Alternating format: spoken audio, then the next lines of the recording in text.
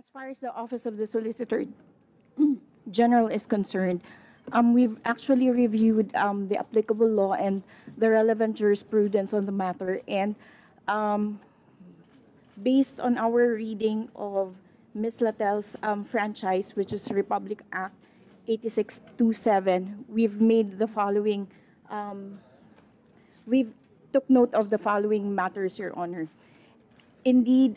as pointed out by Senator Franklin Drilon, the phrase deemed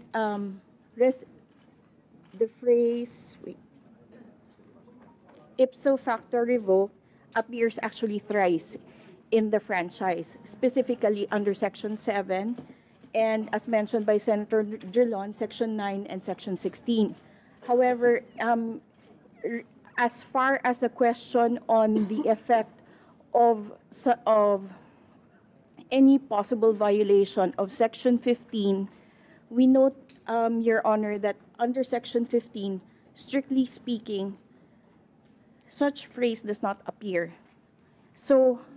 as far as the Office of the Solicitor General is concerned, we abide by the doctrine under PLDT versus NTC that the proper remedy, Your Honor, would be through a warranto proceedings. This